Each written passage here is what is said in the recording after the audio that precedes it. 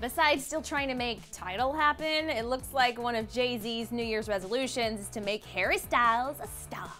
Like most of us, Jay-Z wants to get his hands on Harry Styles, but unlike most of us, he wants to keep it all about business. In a chat with Daily Star Sunday, Jay talked about wanting to take Harry Styles under his wing and help make him the next breakout star from One Direction. Kind of like what Zayn thought would happen with Naughty Boy, but different. Jay said, quote, "Harry doesn't need any help with exposure. Everybody in the world knows who he is, but he does need to make the transition from being part of a group to becoming an individual artist." And Jay feels pretty daggone confident that he can make Harry, quote, "the biggest artist in the world." But does anyone really believe that Harry needs help from somebody like Jay-Z? I mean, first of all, it's freaking Harry Styles. He's amazing. And he's also dating one of the hottest women in the world, Kendall Jenner. So I think Jay-Z won't have too much to do, at least as far as promotion goes.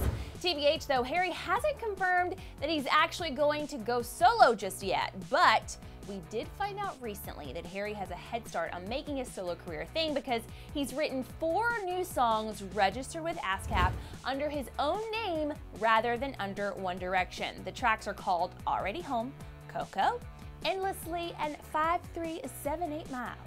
Or 5,378, whatever works for you. But taking a look back at Jay-Z's past mentorships, you guys, he's a pretty solid track record. He helped launch Rihanna into superstardom and even mentored Kanye West. So as long as he doesn't force Harry to join the Illuminati or something like that, I totally ship these two together. So do you think that Harry is going to be the next big star? And do you think that he should be working with Jay-Z?